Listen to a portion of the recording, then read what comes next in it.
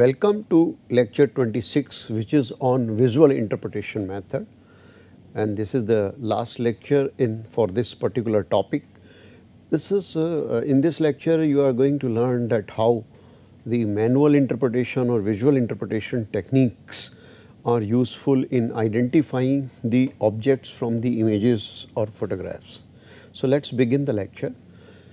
When we carry out the interpretation and analysis of remote sensing images, we have to identify the objects, we have to carry out certain measurements on that. So, in order to correctly identify the object with respect to their shape, size, texture, tone, orientation, and also carry out some useful measurements, we carry out the visual interpretation. So, there are two different methods of interpretation of the images, satellite images. One is the visual interpretation method, where we are actually using our capabilities of the eye, which are sensitive in the visible part of the spectrum. We can use aerial photographs also in the similar manner and carry out some kind of a interpretation, extracting the useful information from the photograph. The second category here, the second method is digital interpretation method, where we require input as the digital data and we require the capabilities of the software. So, we will discuss digital interpretation method in another topic. So, here we are discussing the visual interpretation, how the human eye can identify the objects very accurately. This is one of the economical method, and particularly developing countries like India, where we cannot procure and buy very sophisticated equipment and software and update them regularly. So, we find that still this is one of the economical method, particularly if the area which is to be covered is not very large, for a smaller area. Normally what we do is the images we are visualizing in the hard copy format. So, there is a paper print of the photographs, we are visualizing them. Sometimes we are doing the enlargement also of those images. So, at 1:1 scale, the details sometimes are not very clear, then there are some enlarging method, there is a light table, there are enlarging equipment. With the help of that, we can enlarge the view and carry out the interpretation. Now, human vision system is the best basically when we look at the photograph and try to extract the information with the help of the colors which are present, with the help of the pattern, shape, size, etc., etc. Now, when we do that interpretation, we can carry out qualitative analysis also of the image. For example, what kind of a land use is there, and whether the water is polluted or looks pure water when we are carrying out the analysis. We also carry out the resource mapping and survey, infrastructure mapping, drainage, canal network. So, all these features also we can very easily identify with the help of the visual analysis. There are certain equipment, very simple equipment, simple devices are there which we are using in photo interpretation, and we start from the photographs and satellite image. This could be black and white or area or color photographs. Then we require a pocket and the mirror stereoscope, which we have learned in our photogrammetry, because sometimes we have to see 3D model, then we need parallax bar, stereo plotter equipment, then light table, magnifying table. So, these will magnify the details and sometimes the linear features, because there is a confusion always when we are identifying the linear feature, whether it is a road or it is a canal or it is a railway line. So, we can magnify these images and try to identify much more clearly. So, sometimes we use magnifying lens in our hand and see that on the photograph. We require tracing paper so that we can trace out the detail. We need glass marking pencil, China pencil to mark certain objects on the photograph. Normally we do not deal with a single photograph, we deal with a large number of images or photographs together. So, we have to create the mosaic when we are dealing with the large number of images, because our area may not be covered with the single image. As you can see in the top here, we have 6 images to cover the area, and the bottom one is the mosaic which has been created from the 6 images. So, sometimes prior to photo interpretation, prior to visual interpretation, we have to create this mosaic and we carry out the interpretation on the mosaic, because this is much easier and we exactly know where our study area is. This is a mosaic which has been created from the Landsat satellite images, and it is covering a huge area, as one image itself covers 185 kilometer by 185 kilometer. So, you can see here this particular mosaic which has been shown, it is it consists of 105 Landsat images. So, 105 Landsat images have been created, and now we can mark our study area and carry out the interpretation from that. In order to carry out the interpretation, there are certain interpretation elements, visual interpretation elements, and these elements are helping us to identify the feature, to carry out the qualitative analysis also. These are tone, texture, pattern, shape or form, size of the object, shadow and size or association. Now, although these are visual interpretation elements, but I would say that these elements are helping us in a big way when we are dealing with the digital image interpretation, because identification of the object is also done there most of the time by the human eye. So, let us understand the importance of each and every elements and how they are contributing to extract the information from the images. So, if we look at this pyramid, we have certain elements which are called primary elements, like tone and color is the primary element. Without tone and color, we can't see any details on the image, satellite image or photographs. Then there are certain secondary elements, and under that is the size, shape and texture. These 3 elements come under the secondary. Then there are some tertiary elements, pattern, height and shadow, these are, and then lastly is the sight and association. So, they are in the order of importance. So, tone is very important to us, and as we go down to the base of the pyramid, these become slightly less important when we carry out the interpretation part. So, what is the meaning of these elements? You can see pictorially in this presentation here, the tone, different shades what you see on the photograph. Then texture. So, you can see rough texture or a smooth texture of certain objects. So, pattern also, there is a distinct pattern of different objects or some features on the ground when we take the images.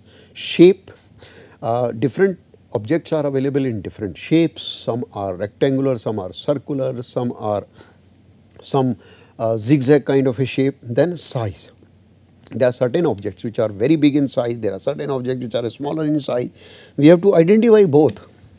Then association is the relationship of the object with respect to the surrounding. So, let us see them, study them one by one.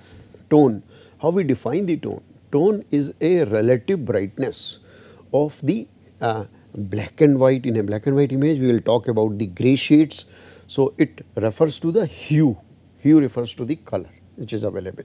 So, this tone is directly related to the amount of energy which is reflected from the objects. So, if the energy reflected is less, the object would appear darker. Obviously, if the energy reflected is very high, the object would appear to us bright on them. So, there are very large number of objects now on the earth surface. When we take the images, due to their reflectance pattern, we will get the different tonal variation. Some objects will appear to be very bright and some will be very dark and some will have the medium kind of a tone. So, we will try to identify with respect to the tone what are the different objects. So, this image as example, you can see that there are objects with the different tones and the shades. Now, human eye has a limitation here, that we cannot identify more than 8 to 10 gray shades. So, if we take a black and white image, we can find out 8 to 10. If we take color image, we can find out slightly more. But if we take the digital image, that limit is endless. We can find out n number of shades digitally. The second element is the texture here, and it refers to the frequency of the tonal change. So, the tone are changing from object to object, and the frequency of the tonal change it defined the texture part of it. Now, this is often related to the roughness of the object or roughness of the terrain, and some object may give us very coarse kind of a texture, some may give us fine, some may give us a smooth, some may give us a rough texture. So, take the example of the boulder. You get very rough texture if there are boulders in the river and you get the image, but the adjacent area which is a sandy area, that will give you kind of a fine. Similarly, the forest area will give you very rough kind of a texture, but this texture is a function of the scale. So, as you have a rough texture and you have a smaller and a smaller scale of that particular area, the rough texture may become a fine texture or the coarse texture, depends upon the scale.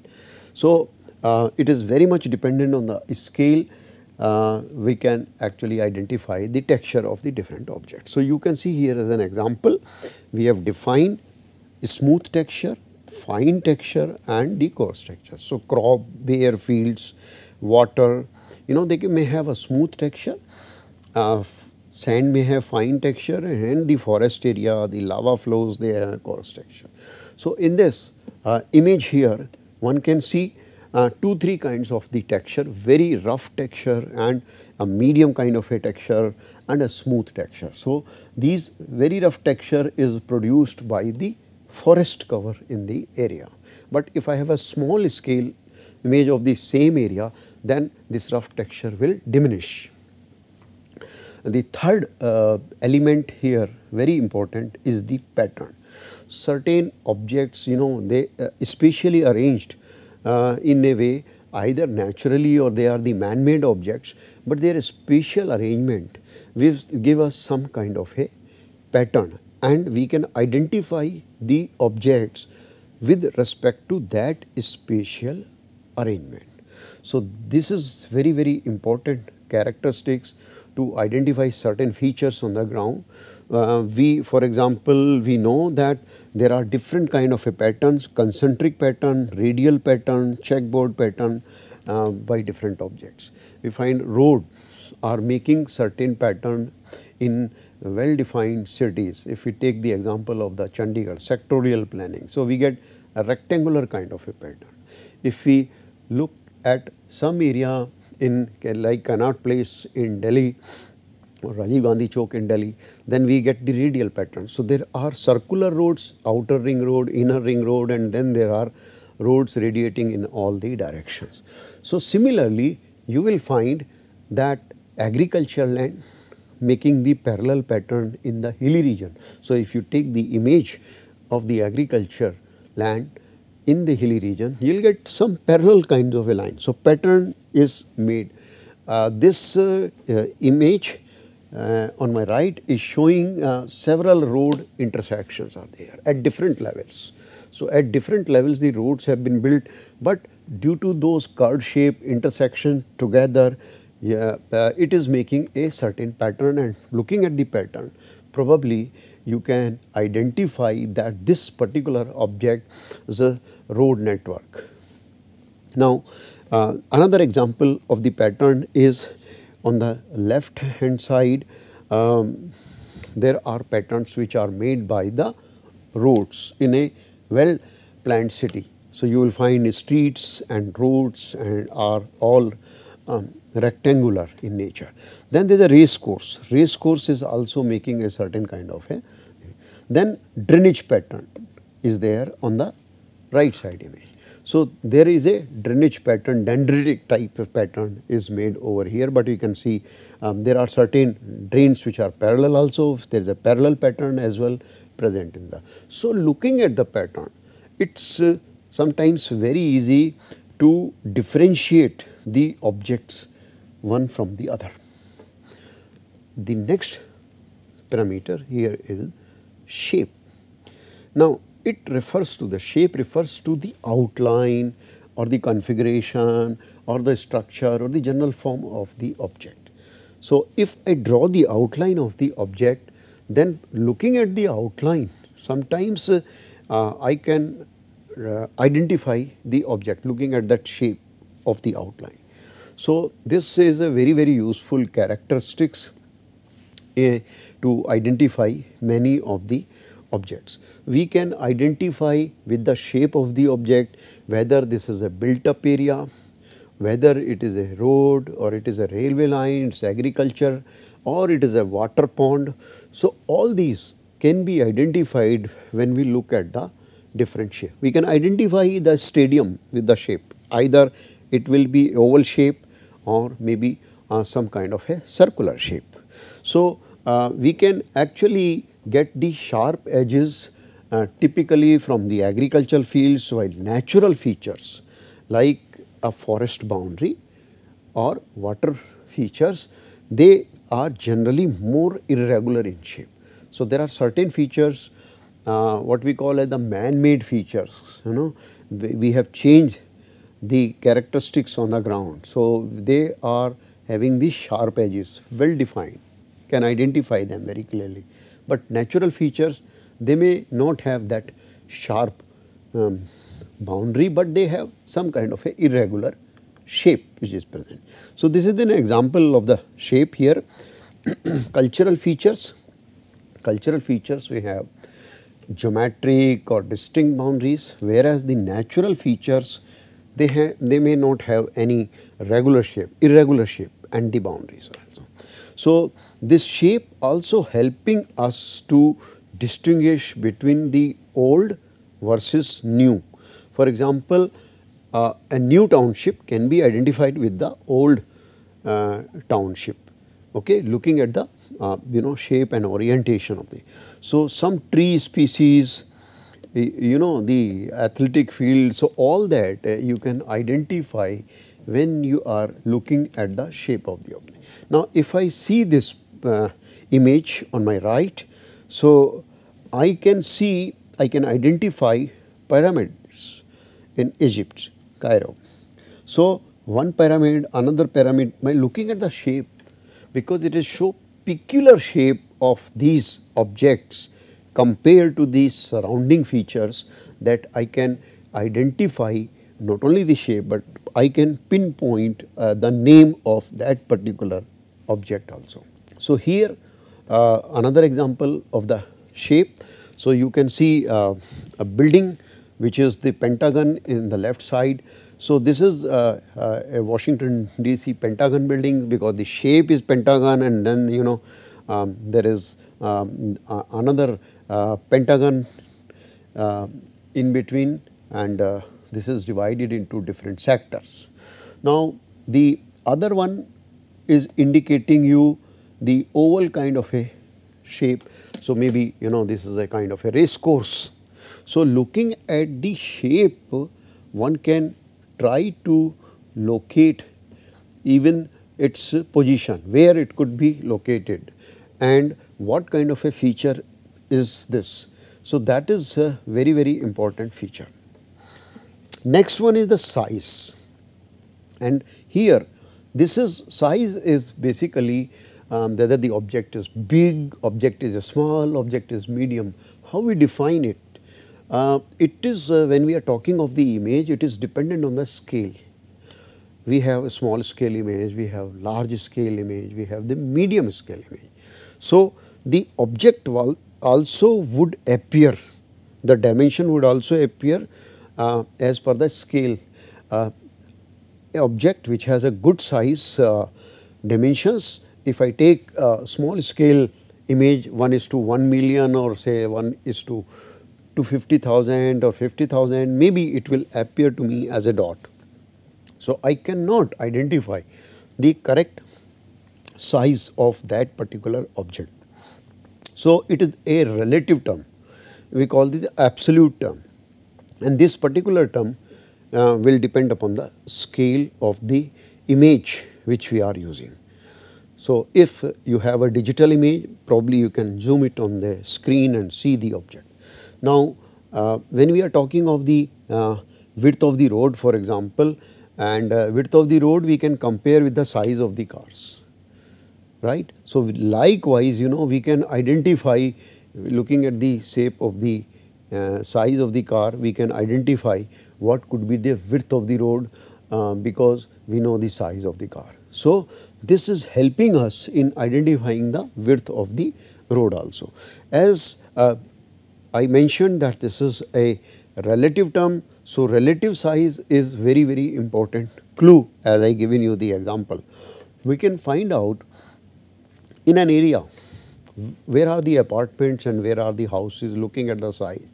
So, house normally will have slightly bigger size than the apartment area. Then single lane road versus the multi-lane road. So, we can identify the width, we know how much is the width of the single lane, and if there are multiple lanes we can identify the width of that. This is the example of the size. So, apartment versus house in this particular image, and you can identify the single lane versus the multi-lane. So, one can see that probably some of the places, you know, you have the houses and some of the places you have the apartment because of the size of that. And similarly, the multi-lane and similarly the single lane can be identified with the help of such images. Size can be identified, you know, magnifying. So, we are using magnifying lens, we are using some kind of a device which can magnify the image, give me the magnified projection. So, sometimes, you know, the confusion between the two objects and the shape is there, we can magnify the images and try to resolve that issue, find out what kind of object is actually present. Then next is the shadow. Now, shadow, we know that taller objects will cast the shadow on the ground and it will depend upon the elevation of the sun. So, all the objects which have a certain height, which have the third dimension, will cast the shadow on the ground, and normally this shadow will appear darker to me in black and white image. So, when I am talking of the that shadow part, so this shadow is obscuring the information on the ground. So, whatever is the information below that shadow, maybe it is very, very difficult to identify by the human eye, by visual interpretation. But on the other hand, it is helping us in the sense that looking at the shadow, we can identify what kind of a object could be there, whether it is a tower, whether there is a house, and also we can identify sometimes the shape as well as the length of the. So, it is very, very helpful in a way, except that it is obscuring the information. So, very useful to distinguish the hilly area, because in the hilly area we will have a pattern of shadow and sunlit parts, pattern of shadow and sunlit part. So, there are many objects now which will cast the shadow on the ground. Let us see the example here. There is a monument and a tower. So, this is the shadow part. So, very long shadow is there on the ground, and sun angle is this side because it is casting the shadow onto the ground. So, now looking at the shadow, I can try to identify what is the shape first of all of this monument. The second could be that if I could measure the length of the shadow and I know the sun elevation, probably I can find out how much is the height of this particular structure. We have done that exercise in photogrammetry.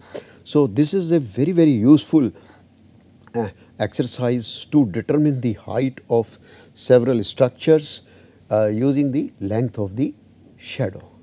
You can see here that building here on the left photograph, and it is casting a shadow on the ground.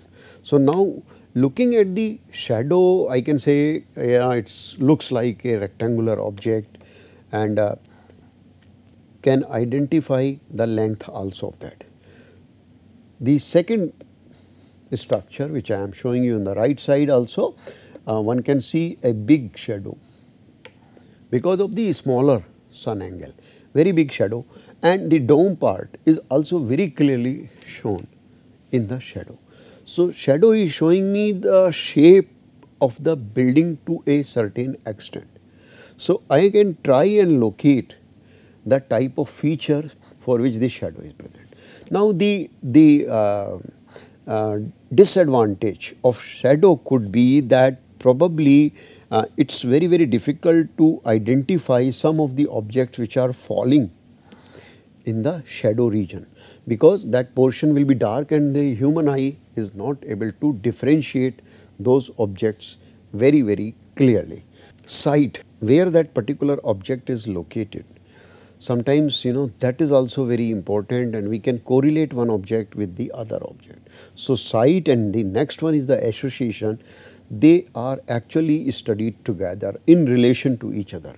So, relationship of a feature to its surrounding environment is very important, and many of the features have very good relationship with their surroundings.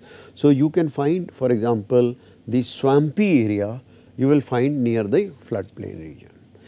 Snow cover you will find in the higher reaches. So, it is related to the elevation zones. So, there are many objects. If you like to see the forest area in the hilly region above a certain height. So, all the features have some kind of a association with the surrounding. We can find out, for example, the large building, if it is there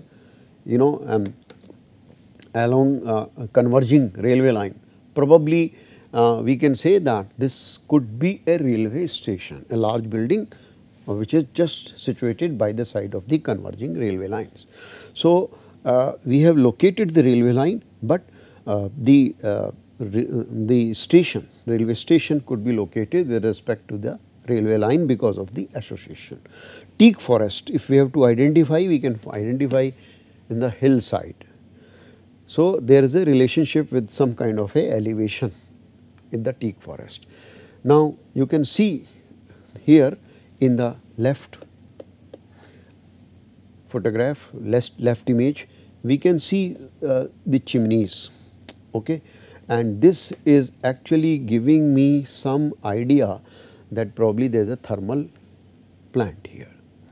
So, I can actually, with the help of the site, I can locate the location of the thermal plant. Similarly, the other image on the right side, I can see that these two circular, these are the water treatment plants. So, I can locate the water treatment plant with the help of these two circular buildings. So, location is very important, association is very important, which is the next parameter, identifying one feature with the help of the other. So, there is a correlation, and then we can identify, because there are certain land use and land cover which are associated with the surrounding. Land use pattern, for example, is land use pattern is associated with the small scale farming will be different when we are talking of the large scale farming. Example I have given you about the cooling tower or high tension lines or reactor vessels. So, that also can be located with respect to the surrounding features. Here is the example of those association. If I have to identify a dam, so I can see the reservoir, very big reservoir in my left photograph, left image. So, there is a very big reservoir, water reservoir, and looking at the water reservoir, because there should be a dam also, there is a relationship, there is association. So, I can very easily now locate the dam. So, when I do that, if I further study the surrounding features and the other feature, maybe I can find out its tentative location also, where that dam is situated, what could be the name of that if I have some background knowledge of that area. So, similarly, the other photograph which shows the dockyard area, one can see the boats and the ships also in that particular region. So, there is a location or association between the two. Now, we have the images with us, satellite images or aerial photograph. Now, we have to carry out the interpretation of that using the characteristics which I have just now explained you. So, I am showing you a quick bird image, and this belongs to some area, and you can see the old township. Because of the cluster of the buildings, they are making a very haphazard kind of a pattern. The buildings are available in different shape and different size, because you are able to see, because this is a high resolution image. So, this is the old city area, and we like to identify the different kind of a features. We like to demarcate the open area, we want to find out the buildings, we want to identify the different roads and the streets. So, we can carry out the visual interpretation. We put up a piece of tracing paper and try to trace out all the details with the help of the 7 elements which we have learned. This is another example of the quick bird image, and in this image we can see buildings, road features, streets, etc. So, we try to identify the different buildings, for example, from the quick bird data, and also if we can identify from the available map, so that we can just compare and see how accurately we are able to use our knowledge of basic photo interpretation element and identifying these particular buildings. So, the left one is from our own interpretation and right one is from the existing maps, and we can actually compare the two together and see where the buildings, which are those buildings which could not be identified and what could be the reason. Now, coming to the summary of that visual interpretation, we found that it is a very simple method. It is economical because you do not require any sophisticated method. You read just simple magnifying lens and a tracing paper and a pencil to carry out the work. It requires the help of these 7 basic elements. So, all the elements may be present in your study area, may not be present, but you require the help of these interpretation elements in order to carry out the identification work of these, and ultimately you end up preparing the thematic maps which I have shown you in my previous slide, identification of the buildings from the images. So, this is all about the lecture. Thank you.